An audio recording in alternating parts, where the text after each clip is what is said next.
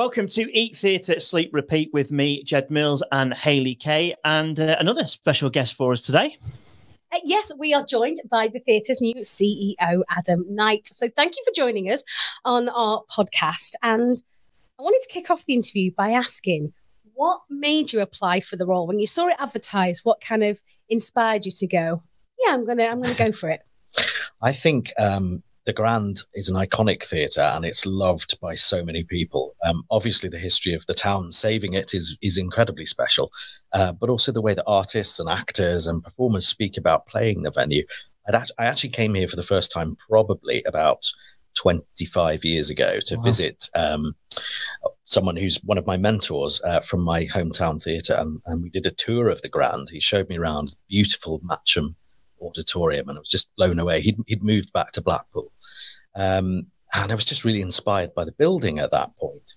But then looking and seeing how the Grand's developed over the course of the past 8 years under Ruth's leadership, it's an incredibly exciting theatre. It's a theatre for everyone, and the way that the theatre reaches out into the community, the way that the programme is really exciting and has developed, I think is just a fantastic opportunity, and a fantastic opportunity to work with people at Blackpool to build the next step in the journey of the theatre, I think.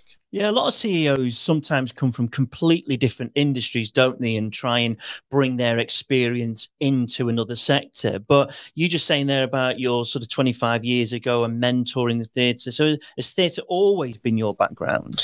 I have, yeah. I've always worked in theatre. Yeah. I kind of got involved as a teenager, a volunteer at my local theatre. So I, selling ice creams for the Saturday morning pictures, and then I got an acting ASM role on the pantomime, and then got involved in local amateur theatre, musicals, drama, etc., and went off to train at the National Youth Theatre and the National Youth Music Theatre, and then went to drama school and was an actor for a bit. Toured in Bill Kenwright's Blood Brothers, so seeing the whole country and seeing these fantastic theatres was a great experience. But then really decided that management and producing and running venues was where my heart lay, and I applied for a management position in the West End and was lucky enough to get that opportunity.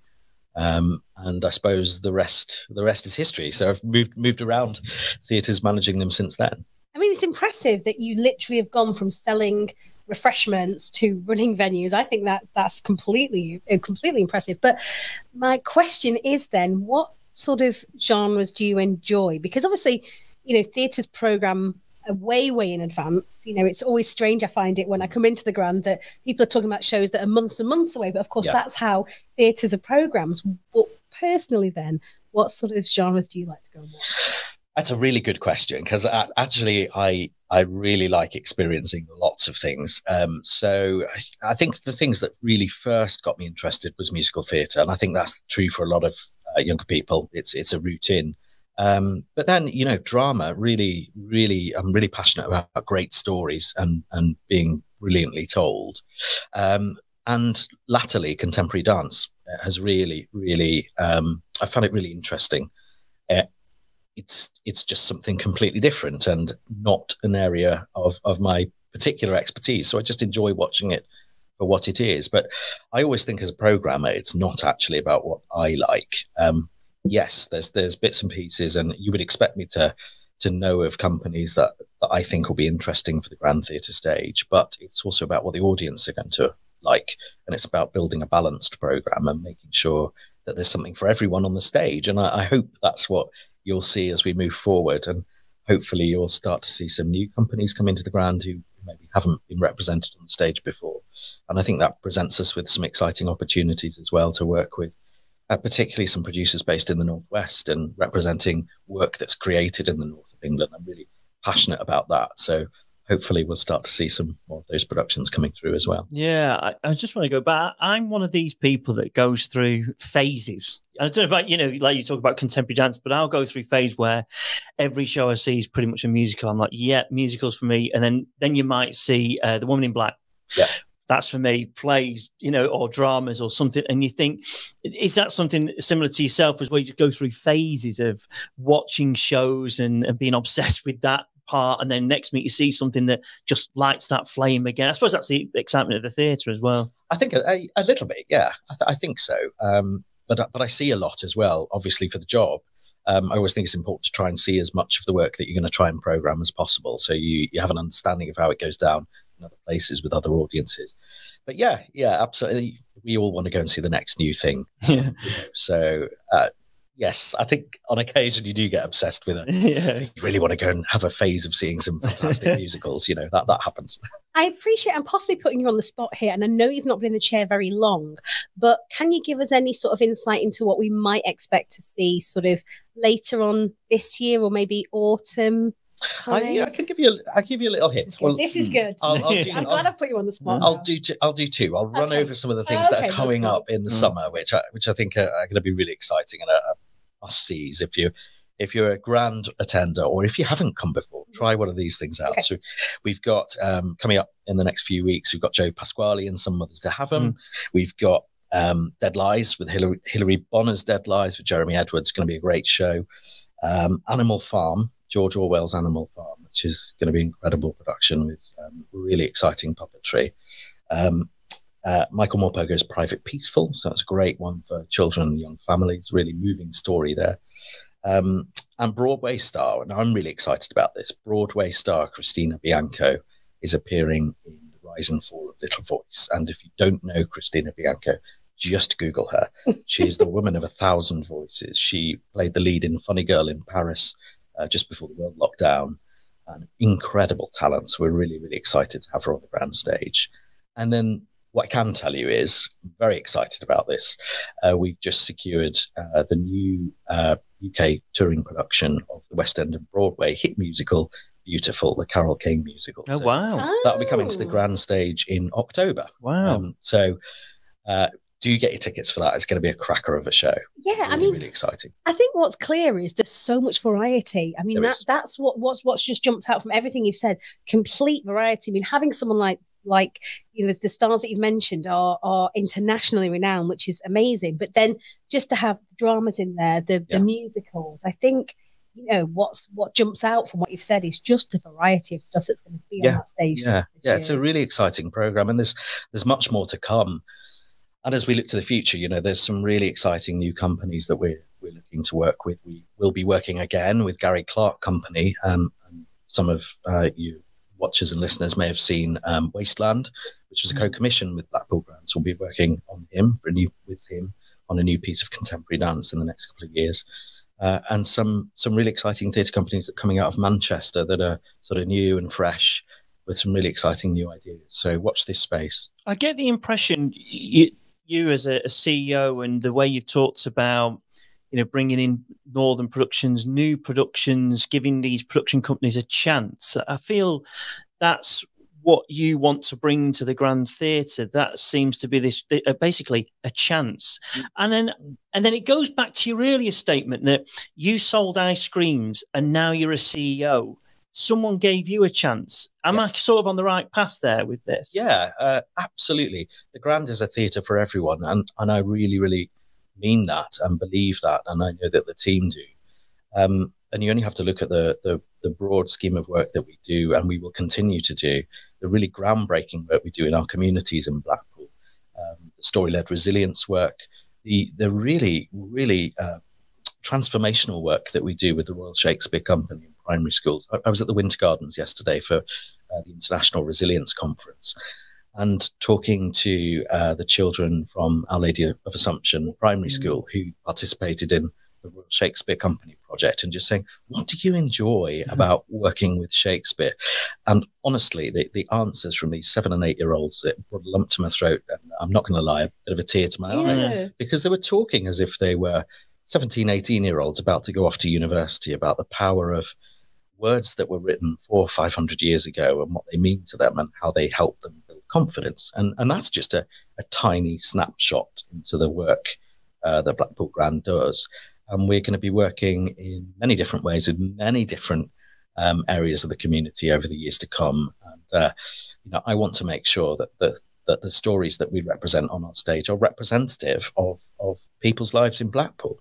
And we've got a part to play in making Blackpool a better place. And I'm really excited about the part that we have to play in that. One of the things that I wanted to ask was that, lots of people just assume that the Grand is just a place that shows come on and go off, and there's no one there in the day. There's nothing else that happens. The lights go on, the shows are great, the applause dies down, they shut up shop and they go home. I wondered then, when you came to the theatre, what surprised you most about other work that goes on at the Grand? What was the piece of work that you thought, gosh, that was new to you, or kind of impressed you a bit? There's an extraordinary amount of work that goes on behind the scenes, and I've spoken a little bit there about some of the transformational activity that the creative learning and engagement team do, but also all of the work that goes on with looking after this jewel in the crown, really, of Blackpool's heritage assets. That's like painting the Forth Bridge. The work that goes on into making sure that the Grand looks fantastic all the time, that's a round-the-clock job. But there's also some really transformational dynamic work that's taking place in our marketing and engagement activity, real depth of digital engagement and content creation. That's a really exciting part of creativity. And, we look forward to exploring how we can work with that technology in the future to make a better experience for the audience and to give people more information about the things that they want to hear about. It's a really, really forward-thinking theatre, Blackpool Grand, and a really, really talented collection of people behind the scenes, front of house, from the people selling the ice creams to the people working in the fly tower, behind the scenes, etc. There's an incredibly talented group of people, and I feel very honoured and privileged to be working as one of the team. Yeah, but what is your career path then, going from the start to where you are now? I know the ice cream. I'm quite fascinated in that. I just think I do think it's a great story. I think what it does do, it gives people hope for me. That sometimes people who may be, like say, selling ice creams, might be on the minimum wage, maybe look at you and go, oh yeah, but I bet he's this and I bet he's that and I bet he's something else. It's well connected, but actually, like say, there's a bit of inspiration, and that's what I quite like about that. But also in the community, you touched on the theatres and community, Amdram, something that I've certainly taken part in Amdram, and I know they love coming to the Grand Theatre because of its presence and the amount of people and stars that have been on that stage, and they share that stage as well. Is that something that very much will continue under your reign? Oh, very much. Absolutely.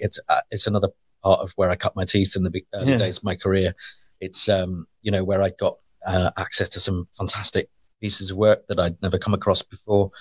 West Side Story, Le Cage aux Folles, I don't know, Seven Brides for Seven Brothers, and whatever it might have been back in the day when I was doing those amateur shows. It really it really continued to light my passion for theatre, and absolutely huge part of what we do on the Grand Theatre stage, and they're not going away, and we want to work we want to work with amateur and community theatre makers much more as well. We also have a fantastic studio space. We want to see the studio being programmed with some fringe work, with some local amateur productions as well. Really interested in talking to the community who might want to use and be a part of the theatre moving forward. And I think you're right. It's a route in for a lot of people. And going back to those fantastic youngsters I met yesterday at the Resilience Conference, wouldn't it be fantastic if 25, 30 years' time, one of those young children from the schools that we met yesterday, whether it's Norbreck or Our Lady of Assumption, is sitting here, talking to you about about being the new CEO of the Grand. And I think that's what we really need to be working towards, and making sure that everyone, as I say, is represented on our stage, but feels that the Grand it's not mine. It's the town's. It belongs to the people of Blackpool. So just going back to the career path then. What was so it's more me going off on one, but just your career path, how that sort of started, and where did you go and where did it take you? Obviously, you talked about the West End as well. So when I was an actor, I was. And when I was out of work, which invariably you are from time to time, I was selling tickets in the call centre for the Ambassador Theatre Group in London. You mentioned about people giving you chances, and Helen, who was running the call centre, said, there's a deputy theatre manager job, maternity cover going. You'd be really good at that. Why didn't you give it a whirl? So I put my name in the hat and got given it. And suddenly I was deputy manager on production of Sexual Perversity in Chicago with Matthew Perry, Minnie Driver, Hank Azaria. Sold out. Had baptism of fire, learn the job. Yeah. And my boss there was a chap called Glenn Cottenden. He was the theatre manager. He's a Blackpool man. He actually messaged me on LinkedIn the other day and said, is it, have I read this right? Moving to the Grand. So from then, I worked on, ended up managing the Trafalgar Studios, which was the first 2-space theatre in the West End, and then moved to the Savoy Theatre, where we opened Legally Blonde. My wife's favourite show. My wife's favourite show. She played that herself, the lead role. So she's anytime it's on anywhere, Amdram, whether it's professional product, anywhere, she's obsessed with it. Yeah, that was a very special time. And Sheridan Smith, who opened that that's the one. London, we were in the National Youth Music Theatre together, so it was quite a strange. Right, Don't mean we know each other. But then I decided I wanted to regional theatre. I really loved. That's where my heart was. That's where I grew up. So I decided to move out of London, and that's when I started moving around. So I went first to Belfast, to the Grand Opera House over there, and the Waterfront and Ulster Hall in Belfast. Then Edinburgh Playhouse, which is the largest theatre in the country, where I worked with Peter Evans, who is working up at the Opera House, Opera House Winter Gardens. And then to Cardiff, and then to Cheshire, where I was until just before this interview, running the Lyceum Theatre in Crewe. I've been there for 4 years. So, as I say, regional theatre is something I'm really passionate about, because it's where most people get into this crazy business, which we all love. Yeah, absolutely. And there's something else exciting as well, I think you can announce for us, about the Panto, which is a massive draw for the Grand Theatre, isn't it? And it's a huge, we were talking about this before, weren't we, that the Panto at the Grand is such an institution. And I don't know any show that pretty much, like, soon as you've watched it, you're booking for next year, and you don't even know what it is. Absolutely. But you're booking for next year. But you know what, Jed? I think you put the trust in the theatre that they will deliver, and I think that's it. And it sounds awful because I've been part of being sat in the audience with my family, my little boy, and I've been part of the people that put it on backstage. And I think it's always a responsibility to be that active and involved in people's Christmases. And I know that the Grand really take it super seriously, that they want it to just be spectacular for anyone who sits down in the theatre to just enjoy. Absolutely. It's the magic. You can't beat the magic of pantomime, can you?